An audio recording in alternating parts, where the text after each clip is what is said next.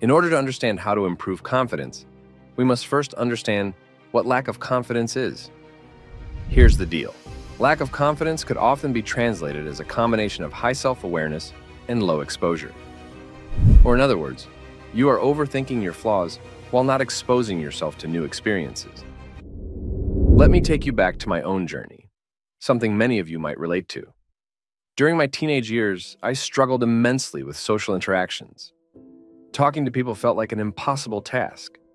I couldn't even walk past someone without feeling a rush of anxiety, as if every step I took was on a public stage under the judgmental gaze of an invisible audience.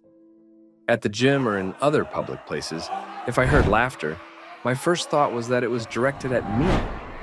Questions would flood my mind. Was my outfit okay? Was my hair a mess?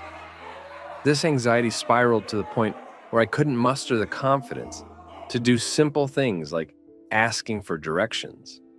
I used to be paralyzed by fear. But then, something happened that started to change everything.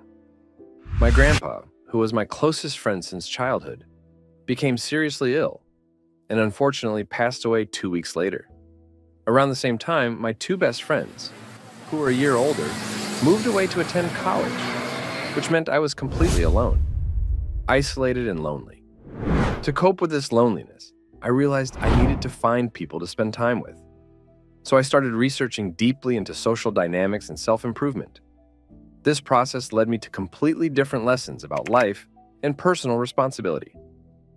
After that period, my confidence didn't just grow, it skyrocketed, improving every aspect of my life.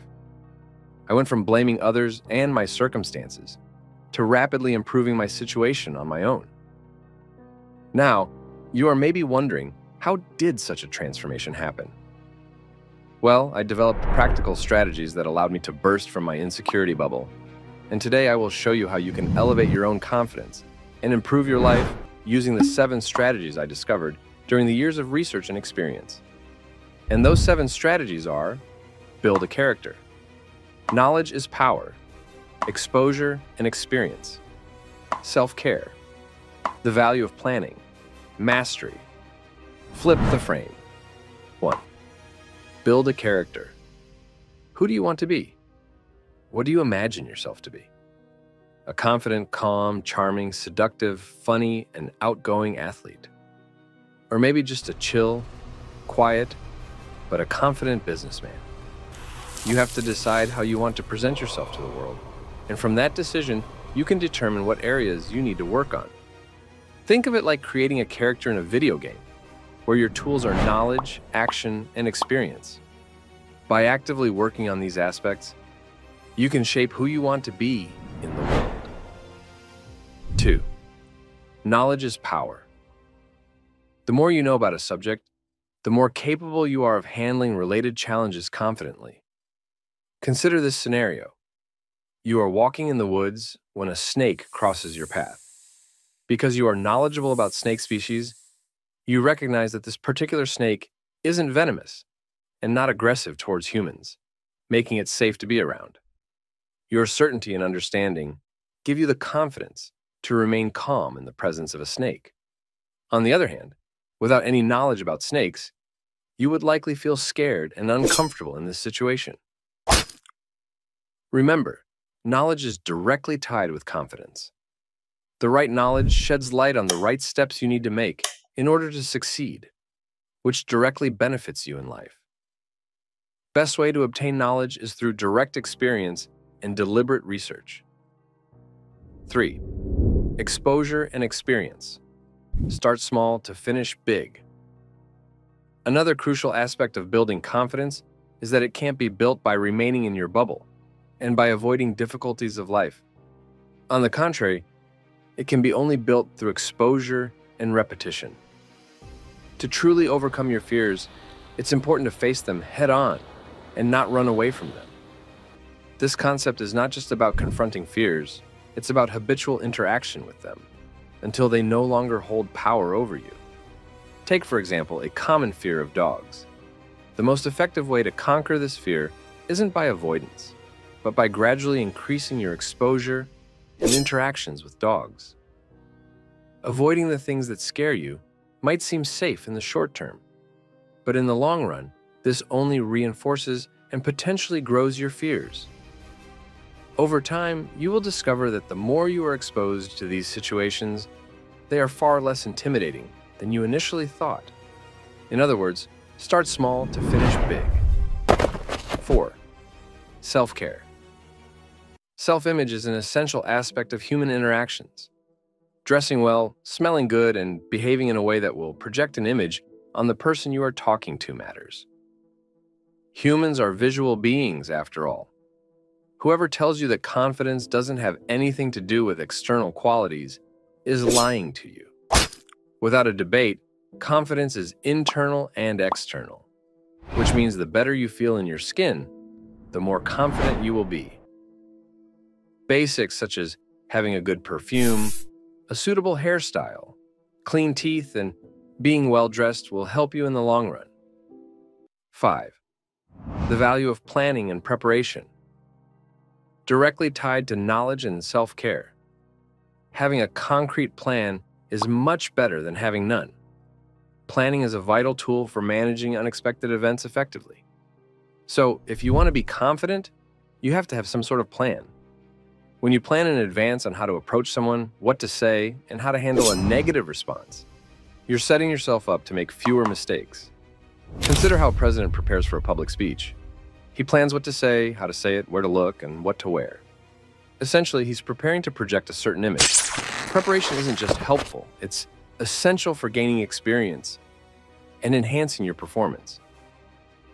Basically, build a certain plan on what to do in case things don't go as planned. 6. Mastery.